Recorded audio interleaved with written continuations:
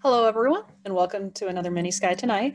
And to continue with our solar system tour, we're now discussing the planet Venus.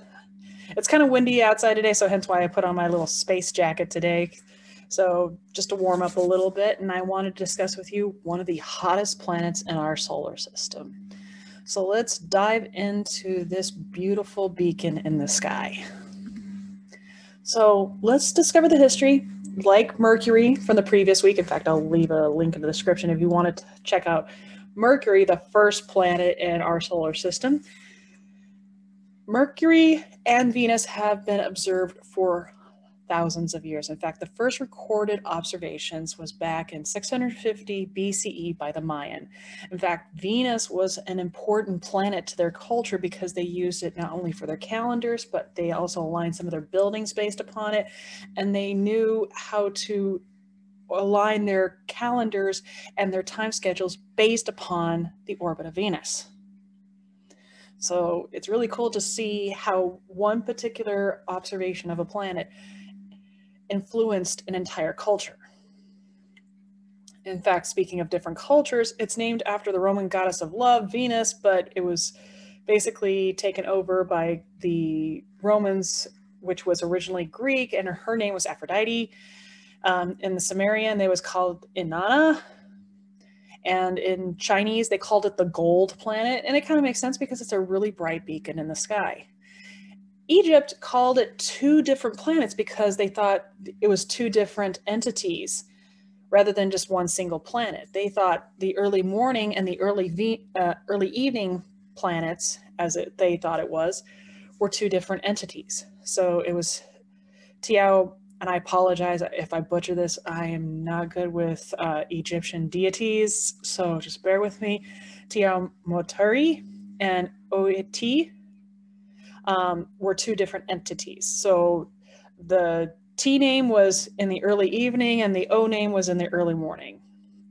So they thought there were two different entities. Like they believed that one would poke out in the early evening like they were playing a game of Marco Polo, so to say, and they were trying to find each other rather than thinking it was one particular planet.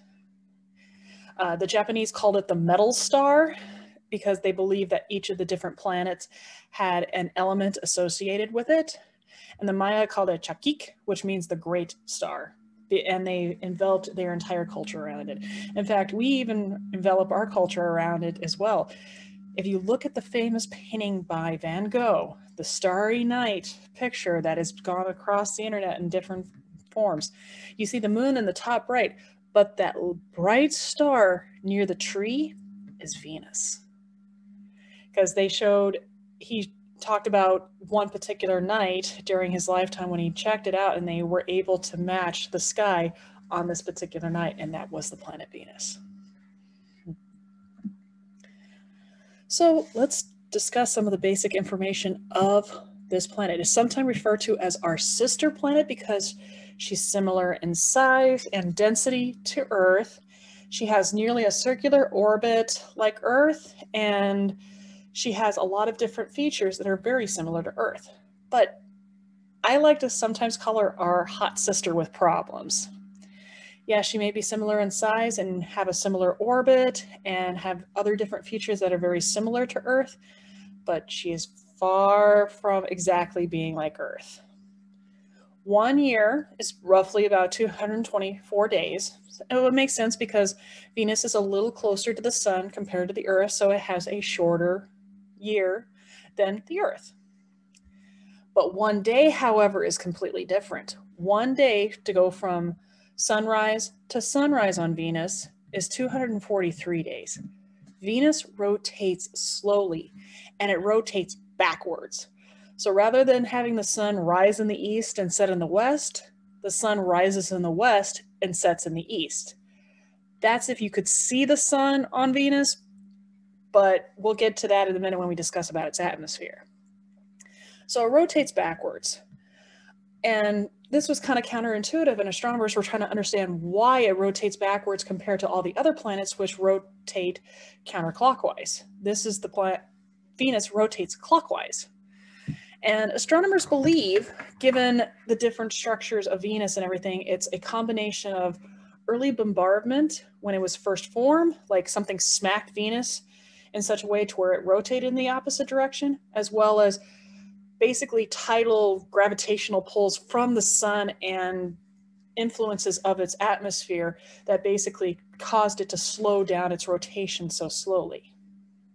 It would have rotated similar to that of Earth, but it's due to gravitational pulls and atmospheric turbulence on Venus, as well as early bombardment, that slowed the planet down and caused it to rotate in the opposite direction. Venus is roughly about 67 million miles, or 0.7 astronomical units away. And we use astronomical units in astronomy to discuss about different cosmological distance. In fact, if you want to check out a video I did about why we use different cosmic rulers, I'll leave a link in the description up here. Now, I mentioned Venus is the hottest planet in our solar system. It is 900 degrees Fahrenheit day and night. This sometimes confuses a lot of people because they think, oh, well, since Mercury is so close to the sun, it should be much hotter. When in actuality, it's Venus, and it has to deal with this atmosphere. It has a runaway greenhouse effect, and I'll discuss about that a little bit later. As I mentioned, it's sometimes referred to as the early morning or early evening star, because since Venus, like Mercury, it's so close to the sun, as you can see in this diagram here, its orbit doesn't travel very far from the sun. So as the sun sets, chances are you'll see Venus relatively close to it, or as it starts to rise, you'll see Venus close to it, depending upon where it is in its orbit. You never get to see Venus or Mercury at midnight because it has to be near the sun. And Venus is important in terms of astronomical history is because Galileo discovered that Venus goes through different phases, kind of like our moon. And the way it was able to tell it was going through phases is because since Venus is so bright and its atmosphere reflects a lot of light, he was able to notice it goes through different phases like sliver, it went through crescent to almost full to half and so on, but he never got to see a full Venus. And it was that bit of information that he was able to present to the church, and Galileo presented, instead of having an Earth-centered system, why not have a sun-centered system?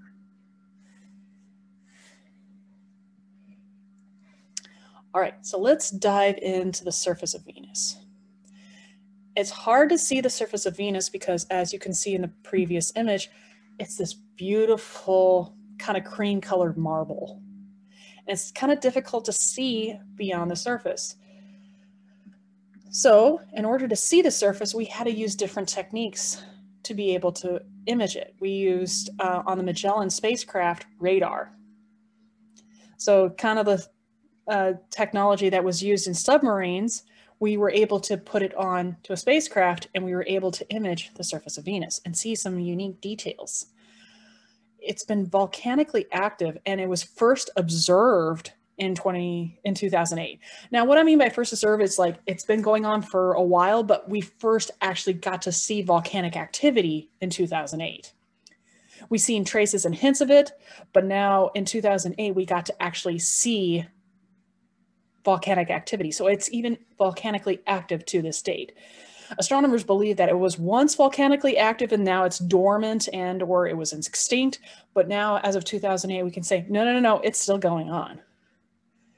And it has a relatively smooth and young surface. And that's because of basically volcanism, basically covering any type of craters or anything, basically new surfaces being made constantly. But one of the things that kind of bothered astronomers when they were looking on the surface is that where are the lava flows? They're seeing a new surface being made, and they're hinting that possibly there was once water on it because they see rivers and everything that were once there, and possible low, deep areas that could have been lakes and oceans during its early formation.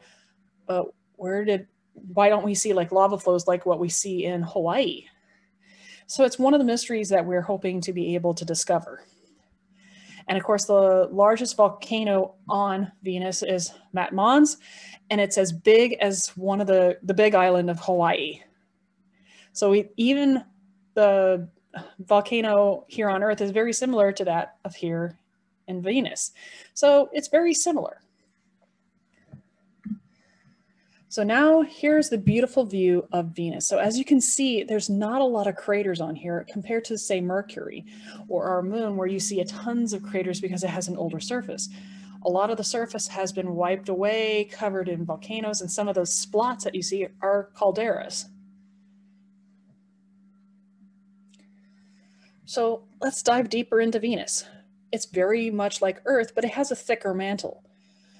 The mantle on Earth has a little bit of water vapor and such mixed in with the mantle to give it kind of like a liquidy kind of flow, whereas in the mantle on Venus, since there's not a lot of water, it's kind of much thicker to get through. So because it's much thicker, there's no tectonics that we know of as of yet. So we're not seeing like plate tectonics or shifting of plates or earthquakes of that nature. It's the second densest planet after Earth. Second densest planet after Mercury, forgive me. It should be Earth, Mercury, and then Venus. So there was a typo right there.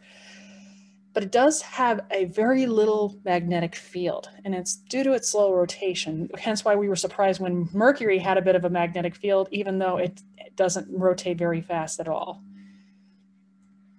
And astronomers are trying to understand, okay, why for a planet that's roughly about the size of Venus, why doesn't it have a magnetic field? And is the magnetic field affecting the atmosphere of Venus? So speaking of atmosphere, let's talk about this big elephant in the room. Why is Venus the hottest planet in the solar system? As I mentioned, it has a runaway greenhouse effect. So the greenhouse effect is basically when light and heat come in through the atmosphere, and some of it escapes, but some of it doesn't and stays in and is continually trapped, like a greenhouse.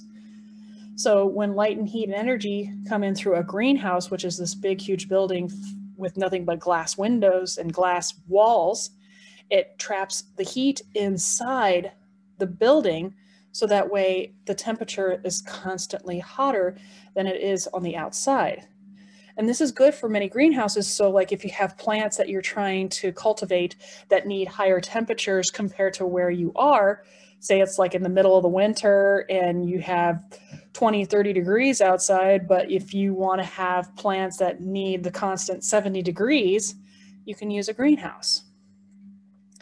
Now, a runaway greenhouse effect is something completely different.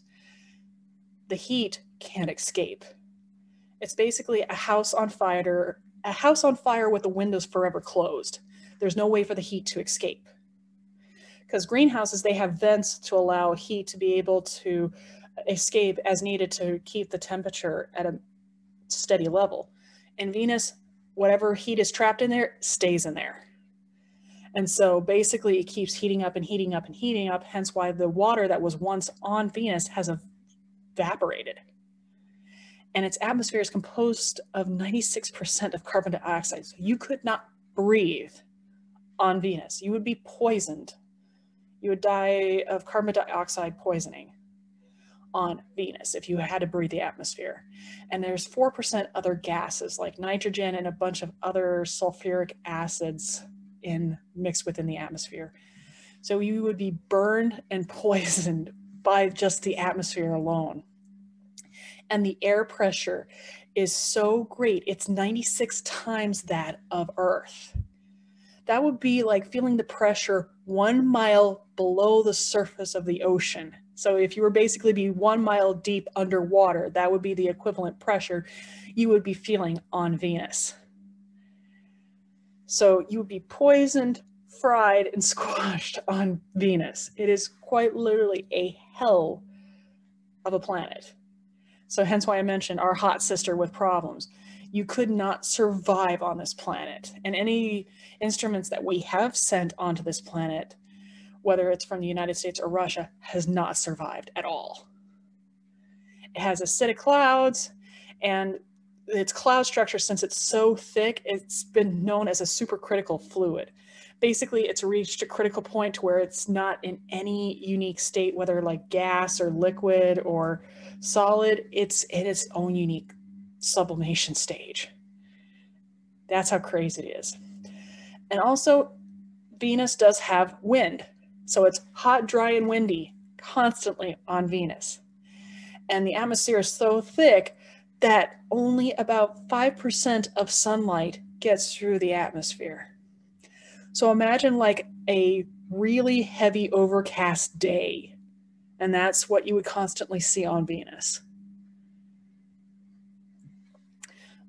Now in 2020, they possibly detected phosphine, which is basically the offshoot of an organic compound, so there could have been potential for life on Venus, but that particular paper has been up for scientific debate, and some studies have shown that that was not the case, so hence I put the question mark up there. If you want to follow along with that particular paper, go check it out. It's basically a scientific nightmare is all as I'm going to say, is because a lot of things were shady when they were doing their observations, and I'm going to just leave it at that. So if you want to follow along with it, go check out the original paper published in Nature. All right. We have visited our sister planet with over 40 different instruments. The Venera spacecraft. So yes, we were the United States was the first to land on the moon. Russia was the first to land on a planet. They had the Venera spacecraft, which is basically Russian for Venus. So they're basically the Venus spacecraft that they sent over 16 different spacecraft to Venus to study it. The Venera 1 and 2 was mostly just flybys to take a look at the planet itself, to kind of take a look to what areas would be good to be able to put it into something in through the atmosphere, as well as to understand some of the dynamics of getting things into orbit. Number 3, they were hoping to be able to be the first one to go through the atmosphere, but due to instruments failing, it crash landed on Venus. So we have landed something on Venus, but not intentionally. And then 4 through 6 were atmosphere dives, to where they got in close enough to where they were able to go through the atmosphere and then zip out. 7 through 9, they landed on Venus. In fact, the image that you see right here is the first picture on Venus. And it's one of a few different images that we were able to get on Venus because the instruments started to fail. The pressure on these poor instruments, as well as the high temperatures, were starting to degrade the equipment incredibly fast. Now, 10 through 14 lasted longer, and they were trying to get them to last longer in these different pressures, but they had the problem where they couldn't take images because of lens cap failures. Now, the lens caps on certain types of cameras, if you look inside a camera, you see this little shutter. And the shutter, or lens cap in this particular case, allows the shutter to go open and close. And the sensitive equipment to allow a shutter to go open and close can fail easily, especially if it's in extreme conditions like what it was on Venus. Even though they tried to be able to manipulate the equipment to be able to have several fail-safes, even those fail-safes failed. That shows you how extreme of conditions it is on Venus. And then their last two, 15 and 16, they just decided, rather than just to try to land on Venus, they made these orbiters, which used radar so they could do some more imaging on it. The United States sent over Pioneer Venus. Even though we took some images from the Mariner spacecraft that went to Mercury, we finally sent sent a spacecraft and probes to Venus with the Pioneer Venus missions. And of course, Magellan was the first one to officially map the whole surface of Venus using radar. And then of course, Venus Express was able to study the atmosphere and some of the surface features, how we suspected that there was once oceans on Venus in its early stages of its formation, and much, much more. And the current spacecraft that's in orbit right now is Akatsuki Venus Climate Orbiter, where it's trying to understand why Venus has the wind patterns and structures, and why some of its winds are increasing. The winds on Venus are suspected to be over 400 miles per hour in some cases. And it's crazy to think for a planet that rotates so slow, it has high windy conditions. So for this crazy and extreme planet, where can you see it? Where can you check out some of the different phases that Galileo once saw once upon a time? Well, in the early morning skies, if you look over towards the east-southeast area, you'll see an incredibly bright star close to sunrise. And of course, you'll kind of see the faint planet Saturn really, really close to the horizon, but you'll definitely prominently see Venus as the sun starts to rise. So if you have a pair of binoculars or a telescope, go check out this bright planet. So that's all I have for our planet tour of Venus. Next time I'll talk over about Mars. If you have any questions or comments, leave it down in the comments below. If there's a topic you would love for me to cover over sometime in the future, leave it down in the comments as well. Also, as we're starting to get close to Valentine's Day, or if you're looking for some ideas, I recommend Earth to Sky Calculus. It's a group of students that sends high altitude weather balloons up into space to take research data material, and sometimes in their payloads they send items up into space, and they sell those items to help continue their research. So you can officially buy something that has been in space, as well as help some students be able to continue their research and get scholarships to go to college. So until next time, stay safe, stay healthy, and as always, never stop learning.